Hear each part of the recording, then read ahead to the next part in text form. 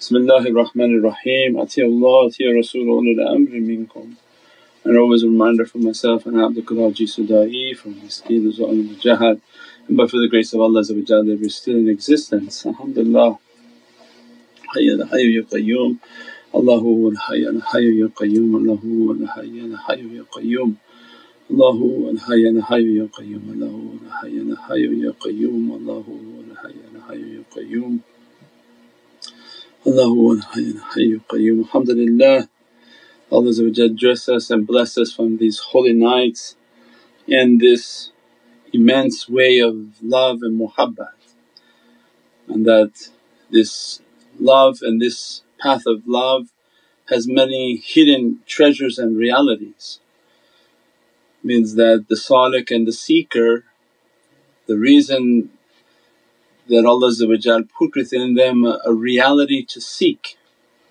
And while people are looking for everything upon the surface, and the surface is only what the ocean has thrown out of it, and the seeker's reality is one whom dives within the ocean of reality. And as a result, Mawlana Shaykh would always say, pearls and corals, because you don't find the pearls and you don't find the corals and the jewels of the ocean cast upon the shore. So the ocean throws out on the shore what it was not in need of, and that which is cherished and valuable, the ocean actually conceals it, and the ocean of reality conceals it. And that reality hidden within these oceans is the ocean of love and divine love. And that to love Allah, what we talked about last night and many nights we've talked, this is the core of the teachings, is that when you truly love Allah and the love is sincere and it has good character, because everyone's claiming to love Allah. From every walk of life everyone has an inherent love for the Divine, the Presence, and when that love is sincere, and sincerity is achieved through good deeds, good character. As a result of the good character and their sincere love, that ocean that you dive into reveals its treasure. So the rest of the world, what we call common people, not that it's lower higher, but I'm saying is as far as the surface people live their life on a surface, and they basically say, oh, this is a beautiful ocean. And the salik and the seeker is one whom is saying that, Ya Rabbi, oh my Lord, I want more, I want more, I want more. With their sincerity, with their love, with their good character, Allah inspires them, then don't sit on the shore, don't stand on the shore, but dive, come into my ocean. And that's the difference when somebody's saying, well, we all love God, we all love Allah, but when Allah grant the servant an acceptance of their good character and their good deeds, He inspires them, come into that ocean.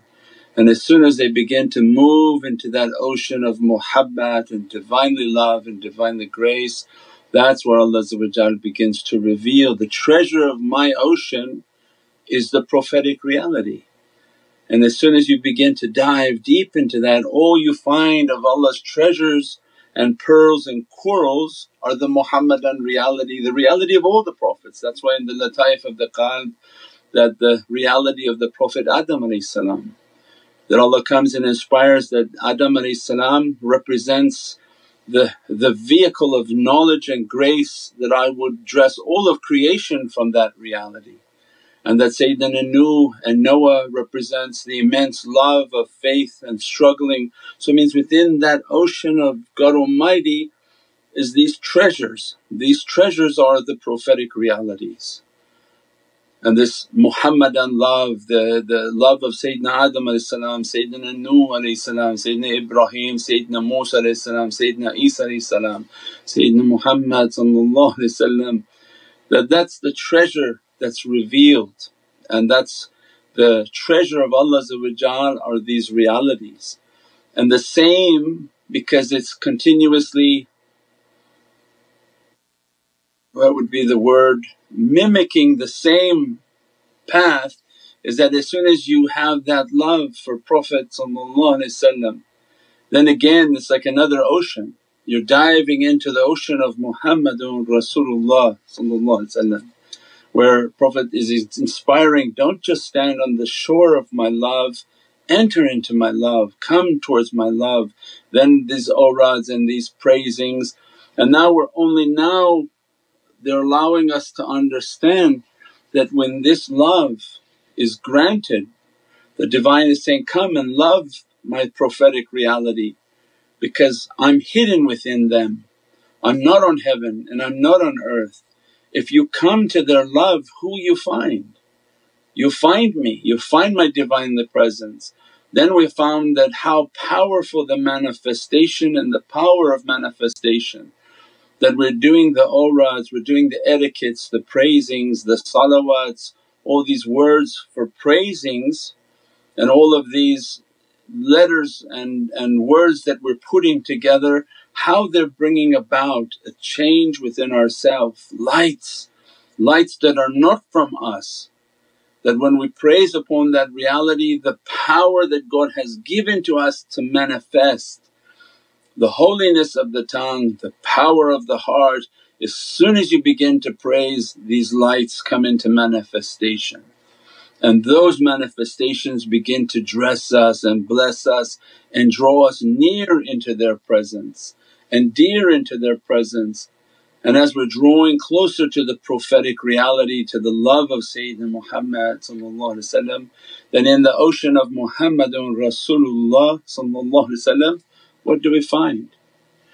Means the treasures within the reality and the heart of Prophet is then the love of what he loved, the love of the Divine Presence most superior, but the love of his holy companions and his holy family. And that's what that reality of minhu wa minhum, that he's from me and I am from him. Because as you draw into this love and into this ocean of love and muhabbat through all these manifestations and all these powers that Allah has given to us to praise, to continuously take our beads and praise and praise and praise, so that we can manifest these lights, manifest these powers, manifest these protections. Then what we find in that ocean is that this is my family in this ocean. And then you dive into their love and to their ishq, and by just recognizing them on these holy nights, recognizing their birth, their passing, their life, their example, it opens immense treasures within the heart of that ocean. That how much Prophet is happy when you love whom he loves. When you're diving within the ocean of good character, good manners and love, and you open these books and these treasures, how much these treasures they bless the soul of the seeker, and how much they granted light and how much they granted nearness and proximity. Means we pray for these lights and these nights, that Allah gave us an immense opportunity that three of these immense Ahlul Bayt and household members of the house of Sayyidina Muhammad, it's an immense dress to prepare us for Laylatul Nisf al-Sha'ban, the night of forgiveness, a night in which the believer spends that night in asking God's forgiveness, asking Allah for their prayers for their family, for their rizq, their sustenance, prayer for their faith, that not to have their faith impeded upon or crushed by people and by circumstances and by life events. Means so much now is needed for these days of difficulty, that our sustenance not to be cut, not to be in the hands of other people, that Allah grant us an ease in which that sustenance to reach to us, that the faith of our family, our children and our communities to be strong, to grow and not to be diminished and chipped away by the difficulties of the surrounding life that people are experiencing. So now more than ever we're praying that these holy nights, Allah dress us from the blessings of these holy nights and our observance of these holy nights, and prepare us for Laylatul Nisf al-Sha'ban to be dressed by its blessings, and not by the intention of ourselves but the intention of Sayyidina Muhammad, by the intention of his Ahlul Bayt, his holy family, they know what we don't know, by the intention of his holy companions, for they know and what we don't know. and by the intention of awliyaullah from the heavens and from earth, for they know and what we don't know, that their intention count for us, their prayers to be dressed upon us and to prepare us for these blessings and these lights that Allah to complete His favours upon our souls inshaAllah. Subhana rabbika rabbil izzati amma yasifoon wa salaamun al mursaleen walhamdulillahi rabbil alameen bi hurmati Muhammadan Mustafa wa bi siri Surat al-Fatiha.